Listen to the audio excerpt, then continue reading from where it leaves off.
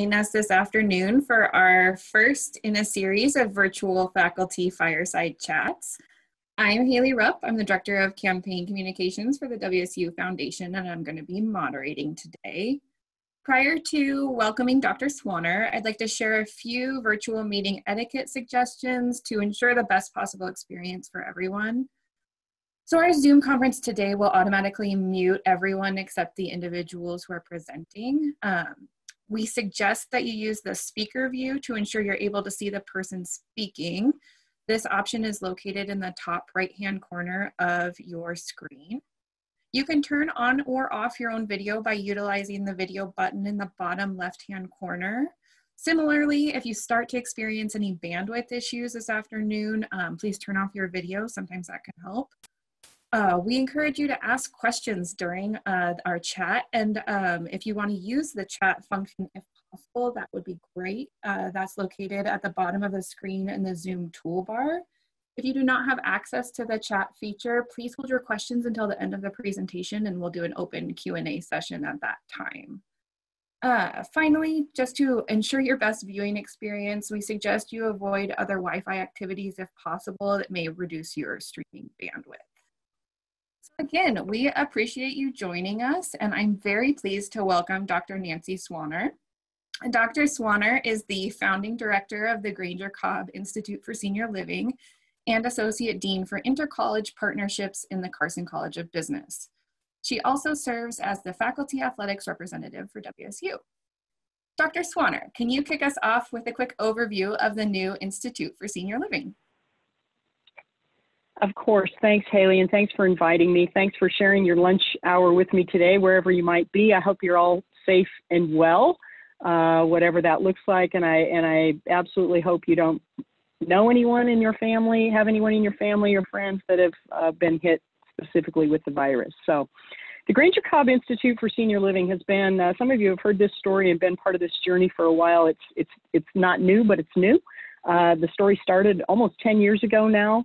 The senior living industry came to us, wanted to partner with us because of the great reputation that the hospitality school has at WSU. It's 88 years of being there. We started working together, noticed the crossover, the things, the transferable skills that people that work and operate in hotels could use in senior living. Many of the departments and functions are exactly the same. Fast forward today, we are an academically recognized unit on the WSU campus, the Granger Cobb Institute for Senior Living. It is housed in the hospitality school in the Carson College of Business. We have an education component to what we do, a research component, and also a service component. Just last Friday, last Thursday, the Faculty Senate approved the addition of a third major in the hospitality school in senior living management, which is transdisciplinary, which is pretty exciting, and we'll be able to launch that this fall. The name, just very quickly, Granger Cobb, for those of you who don't know, was a real pioneer in the industry. He was one of the early founding fathers of this idea to partner with WSU, and very sadly, Granger died 3 years ago of cancer at the age of 55 when he was the CEO of Emeritus. Emeritus was bought out by Brookdale, and Brookdale is the largest senior living company in the country. But the folks that knew and loved Granger came together and put together a $2.5 million naming gift to honor him that has been put into an endowment that we will use as some of our operational money to run the Institute. So that's probably the intro piece of this. Perfect, thank you. Can you explain the housing challenges that seniors and their families are currently facing?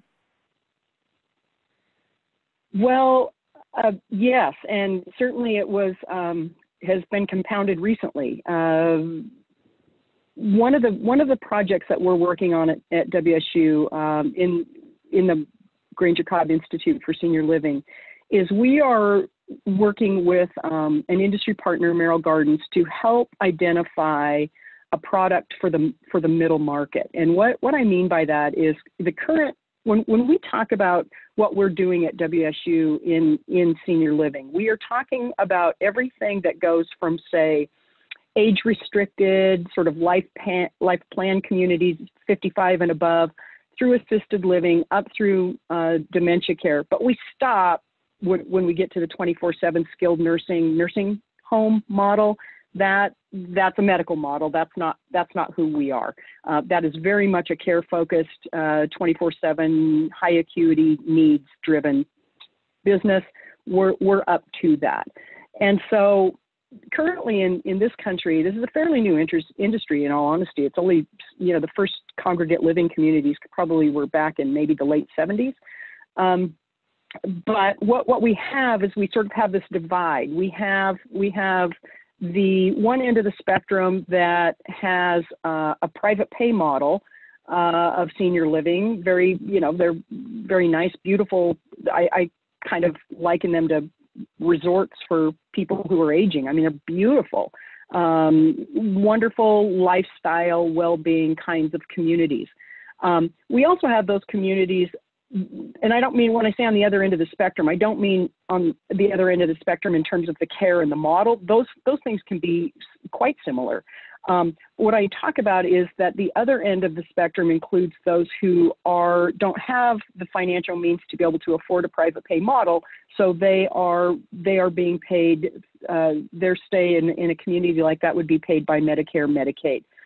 The problem is we have a big chunk of people in the middle market. We call it the forgotten middle, that doesn't make enough money, or won't have enough money in retirement, or even from the sale of probably their largest asset, which is typically someone's home, to be able to afford to private pay in the communities on one end, but they have maybe too much or a few too many assets to be able to qualify for a Medicare or Medicaid subsidy on the other end. So we are just about ready to launch a project that is going to do a series of focus groups. Those are all supposed to be face-to-face focus groups in parts of the country. Those are now going to be virtual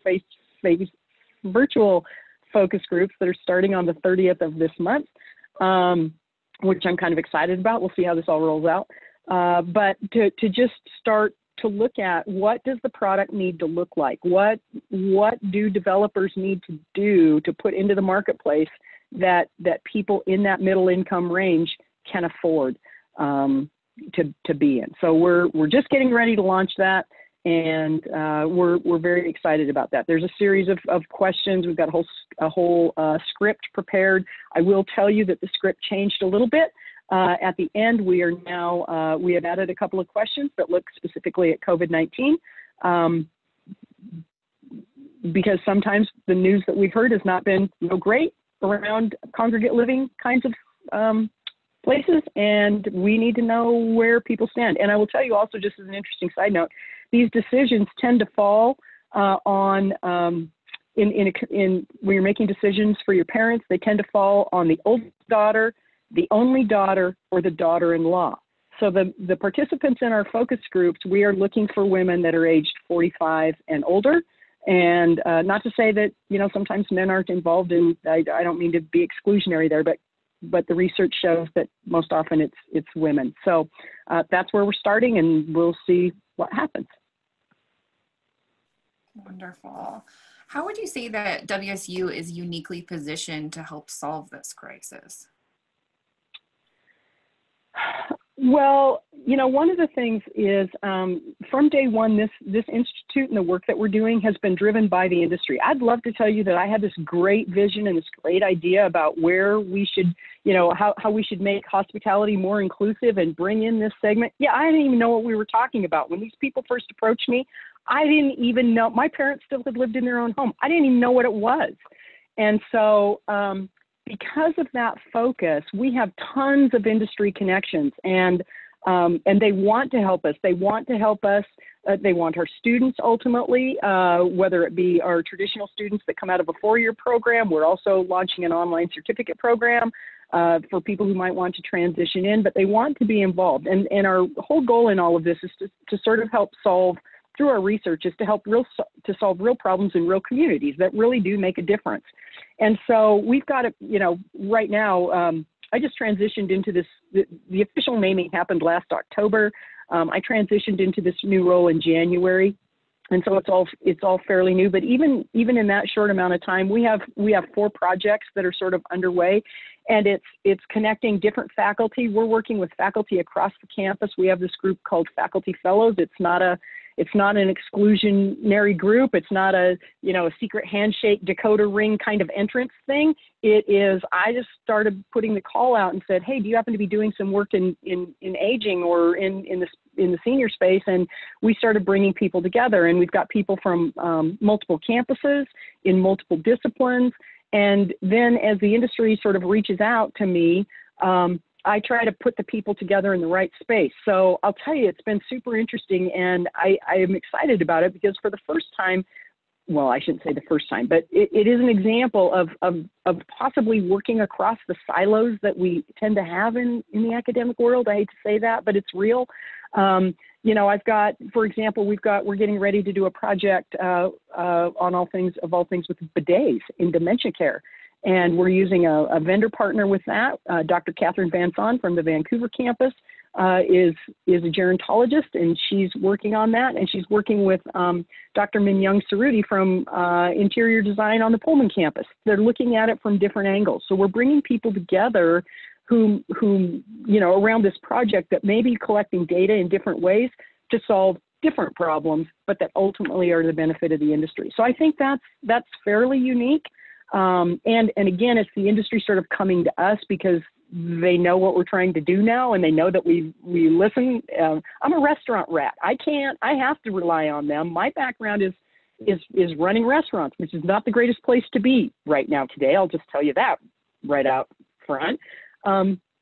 But so I have to rely on them and their expertise to get us from point A to point B. But I can bring the right people, get the right people on the bus to look at some of these issues and solve the right problems. So I think that does make us fairly unique, and it's pretty exciting. Great, thank you.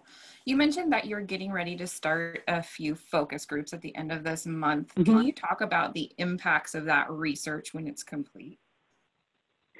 Absolutely. The thing is, I think that, again, when you talk about the whole middle income market not really having a product out there that serves them, to help define what that might look like, and that's going to have to be in several areas. Certainly, the price point is going to have to matter. So, what kinds of amenities and services can you provide within certain price points to make it all work?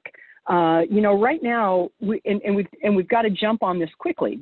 The baby boomers, the oldest baby boomers right now are 74, and the average age in senior living communities is, people think to move in, they're probably 82, 84, average age in there, 84, 85, 86, somewhere in there. So the baby boomers haven't even started to put the demand on that industry yet, and they're a huge group.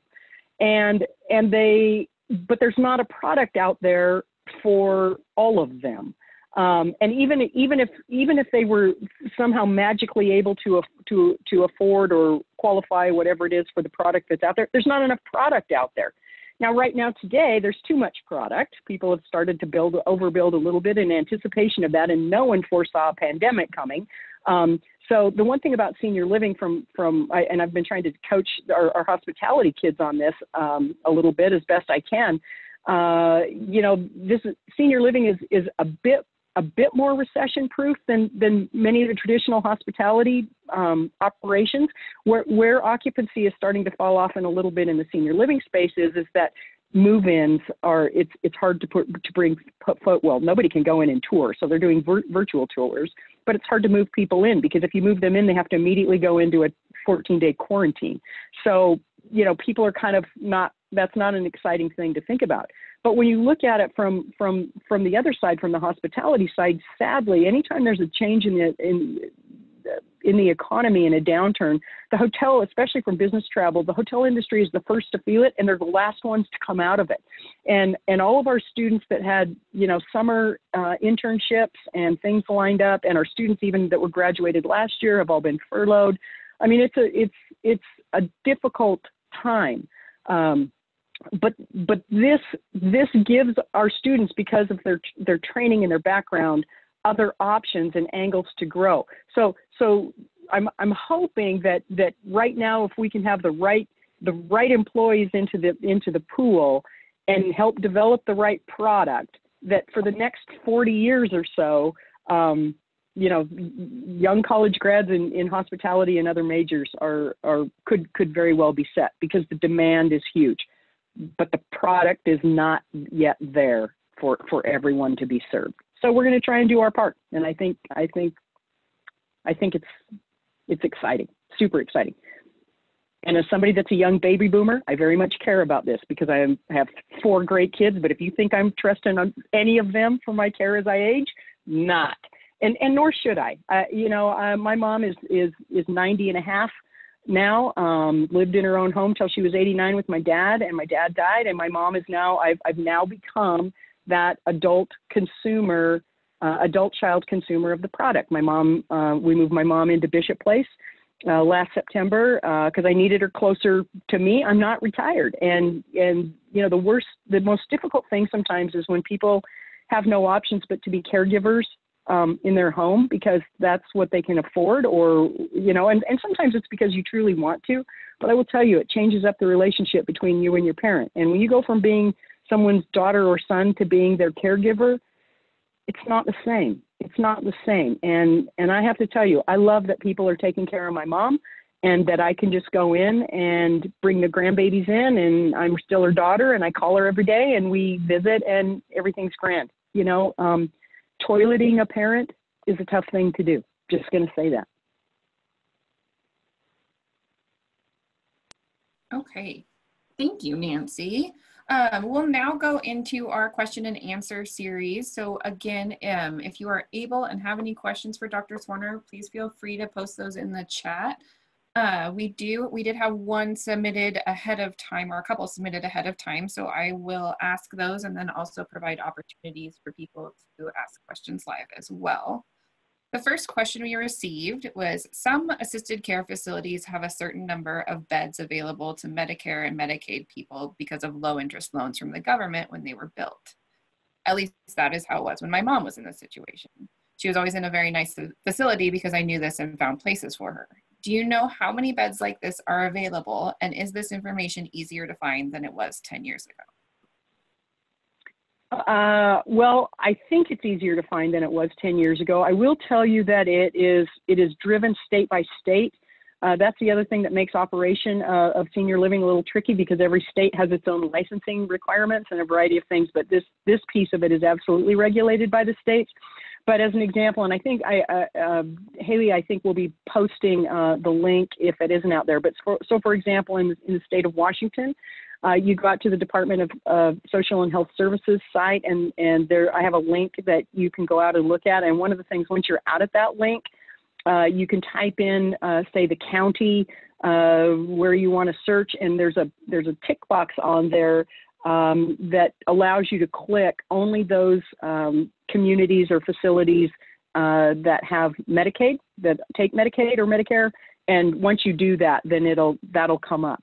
Now, that's not to say that all of those places that do that, those are oftentimes in communities, even if when they're predominantly private pay, there's only a limited number of those apartments or units typically available. So they're kind of in high demand. Thank you. I'd like to open up the floor now if anyone wants to ask a question. If not, I have a list of others we'd be asking Dr. Swanger. Remember, you will have to unmute yourself to ask a question. Okay, seeing none.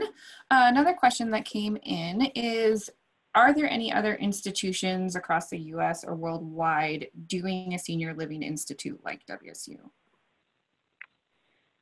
Great question. Not the way we're doing it. There are programs out there in healthcare administration, a variety of things across the country. There are quite a few of them, actually.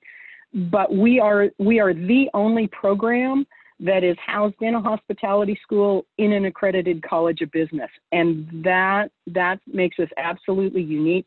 And that is actually was another driving force when the industry sort of came to us. The people who came initially was Jerry Meyer, who at the time was the president and COO of Aegis Living, Bill Pettit, CEO at Merrill Gardens, Granger Cobb, CEO at Emeritus, and Tana Gall, who is the president at that time of Leisure Care. And those are all Puget Sound-based companies. But they came to us. They wanted, at the end of the day, there is care and service involved in this model, but these are still businesses. At the end of the day, they're still businesses. And that's oftentimes where the medical model and the other models collide, is that if there's no money, there's no mission. And that's a sad, harsh reality, but these are operations that have to run a good business model. And so that's why the industry has been so supportive of this, is because of where we're housed. Our students understand the care and the service piece from being in hospitality. They've got solid business fundamentals from the college and the college core curriculum that we have. And so and then the other part of that, our students in hospitality school we have three majors in hospitality: the traditional hospitality major. We have another very specialized major in wine and beverage business management, and then this new one in senior living management. But all of those majors, the students are required to have 1,000 hours of paid industry experience as part of their degree requirements. And so they're all very operationally focused. And that was the other part why the industry has been so supportive in encouraging us, because a lot of the other programs that might be out there are graduate programs, oftentimes in gerontology. USC has a very well-known graduate program in gerontology, but that's not who we are. That's not, we want to turn people out that are going to initially go out and run communities. They're going to touch the lives of a resident every single day. They are absolutely going to be operationally focused. And that's who we are at our core and have been since 1932 in hospitality. So that's one of that makes us unique, and garners a lot of support from the industry. Perfect. On those same lines with the student experience, it could be said that senior living is not a glamorous major. How do you attract students to this field? Yeah, quoting my good friend Granger Cobb, he used to always say, senior living isn't the most sexy of the jobs and industries that are out there. But I will tell you, one of the things, especially with younger people, Generation Z, that age of students that are in college now, first of all, we do a little bit of work, some fun stuff just in generations in the workplace. But one of the things about Generation Z, this college age student we have now, they very much feel the weight of the world on their shoulders. They know or feel that the generations above them have kind of screwed things up, and it is up to them to fix it. And then in going along with fixing what might be wrong in the world, they're very purposeful, and they want to have very purpose-driven work. They also are a generation that has grown up seeing, having grandparents or great-grandparents in some senior living communities outside of, when I grew up, it was a nursing home, and that's kind of where you went to die. That's not what this is. These are very active, wellness kinds of environments. And so there's been a shift there from my mindset, for example, than say even my kids or people in their 20s that we have now. And so I think if you're someone who wants that purposeful, meaningful work, if you do have that affinity for those who are aging because you had this amazing experience with grandparents, there's a place for you. And so I think it's about us, putting the right people the right place to tell the right story. And I think it can happen. It's going to be a little bit challenging. We've got our work cut out for us. But we also have people who, even prior to now, hospitality grads that have gone out and are in this space. And all I need to do is bring them back in through a Zoom call or bring them back as a guest speaker. Students love to hear from their peers or those who are just slightly older about where they are and what they're doing and what kind of a difference it makes. So yeah, it might be a little bit of a tough sell. On the other hand, I think it's, as we start it and we bring in the right groups, it'll sort of spread organically. Perfect. And Alex Peach has a question for you. Hey, Nancy, it's Alex here in Seattle. Hi, Alex. Great to see you. I've been so impressed by this program and the industry focus it has, and the industry support it has. And I'm really curious if you have any advice for folks from other programs or other colleges about how to engage industry in such an important and supportive way to other programs. That's a great question. Sometimes I think it's about the product you have to sell to start with. I certainly, when we look at all the departments and units across a campus like WSU, there are some things that have a more immediate boots on the ground kind of appeal and impact than maybe some others. And I guess I've been fortunate enough to grow up in hospitality where I don't know it any other way. That's all about sort of that relationship business. It's a service business. When I've been this is my 20th, finishing my 20th year at WSU, and the hospitality program has always, through its alumni, have always been super supportive of the program, because we turn out a product that they can use in their business through our students. And so that's been fairly easy. But for me, most of the time, it's just about, to me, it's about anything in life. It is about the relationship. Make a connection with somebody. Start talking. Ask a question. Get to know what they might need. How can you help? Bring people together. Become that person that sort of gives more than you take. I mean, at the end of the day, you're probably going to reap a lot from those kinds of conversations and benefits. But early on, you have to sort of gain that trust and respect and build that relationship, so people know that you're, whatever it is you're trying to do or sell or be, that you're in it together, and that you stand to have some sort of a win-win partnership. You have to identify that. I think you have to, and sometimes some of the, we do I laughed to Haley before this meeting started, because I know this is a little bit about research. I am probably the last person who should be doing an inaugural fireside chat about research. I am not it, not even close. We do such amazing, life-changing, cancer-curing, COVID-finding relief research on our campus. That's not who I am. But for those people who are doing that, sometimes it's a matter of finding how do you bring that down to the right level to engage the right people at the appropriate time. Some of it's just way far above most people's heads. So when you talk about sort of engaging a business community or your industry partners, there might not be industry partners at the level of some of those kinds of things that are going on, unless you find a way to get it to where it makes a lot of sense.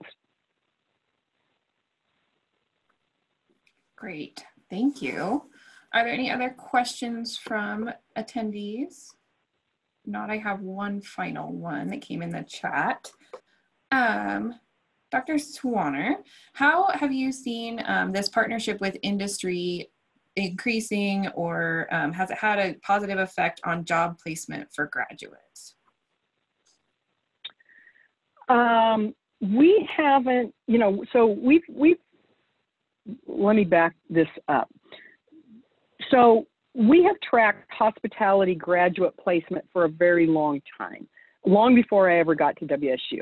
And we've always had very solid placements, some tracked better than others, some anecdotally over the years. A couple of years ago, the college, Nathan Roberts and Dr. Hunter, with Dr. Hunter's support, developed that we created a great way to collect placement data and created this amazing dashboard that tracks it all. And so we are just now, so in the college, we have very solid placements of our hospitality grads. And most of that is, I think, attributed to the fact that they have to do that 1,000 hours of industry experience along the way. And so the industry, we do a hospitality career fair every year exclusively for those students that probably draws, depending on the year, anywhere between 40 and 70 companies. just of hospitality, looking for hospitality students. So our placements have always been very high. We are just now starting, you know, we've never had broken out senior living majors before, and we won't even have that for a few years. So most of those placements are recorded somewhere in that hospitality data. And then we're tracking a few individuals that we know where they've gone that are out in the industry already in senior living. But I will tell you, if you express a desire or an interest, you, as a senior living student, you'll have multiple offers, because it's an industry that's crying for great help. Thank you. Okay, everyone, it is 12:30, so that is our time. I want to thank everyone who joined us today, and a huge thank you to Dr. Swanger for your time and helping us kick off these firesides. We look forward to this series, and we'll be in touch with everyone soon about our next faculty topic. Have a wonderful rest of your week. Thanks, everyone.